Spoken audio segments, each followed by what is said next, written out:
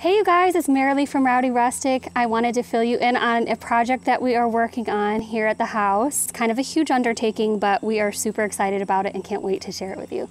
So right before I take you inside to kind of show you what we're doing, I wanted to give you kind of a little background of what sparked this idea. It's killing two birds with one stone. My kitchen's super tiny right now.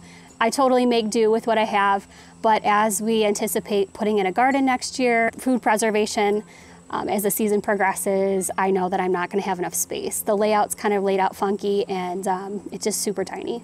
We also have my mother that wants to come stay and Marcus's mother that wants to come stay. So we really wanted a downstairs guest space for them. So this project provides a solution for both of those things. So let's go inside and I will show you what we are tackling. So these rooms will be essentially gutted of all of our belongings. This room, this playroom, everything will come out. The wood on these walls is gorgeous. So we will take that off and save that, use it for something else. We are going to make this space our kitchen, this whole room, kitchen and dining room. This will be gutted. We're gonna take this wall out here. And so this is a big open space. On this side, I'll have my canning shelving right here.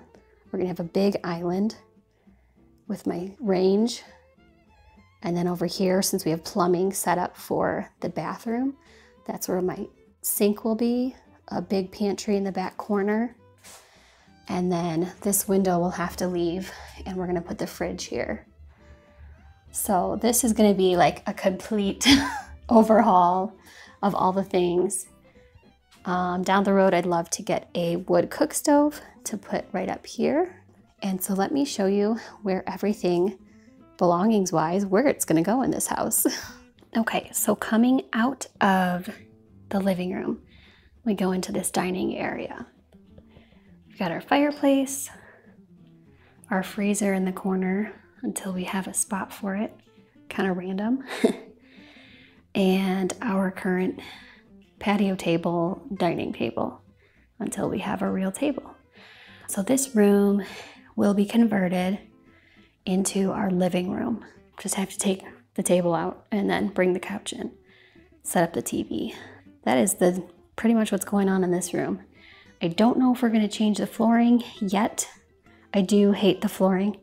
However, depends on cost. Obviously the flooring in here will be redone. I'm not sure if we're gonna get to this right now. This is it, the new home of our living room. Okay, so here is our current kitchen, right off of the dining room. This room is going to become a guest room. So we are going to gut everything, take out all the cabinets, pull down the backsplash, repaint the walls. I'm actually gonna reuse these cabinets. They're in decent shape, so reuse them in the new kitchen. However, I am going to paint them because I'm not a huge fan of this dark brown. I'm not positive I'm gonna keep the top cupboards.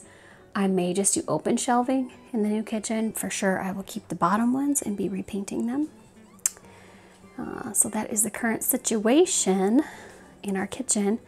We did have this corner, there's a spigot outside, and in this corner we did have some leakage on the inside.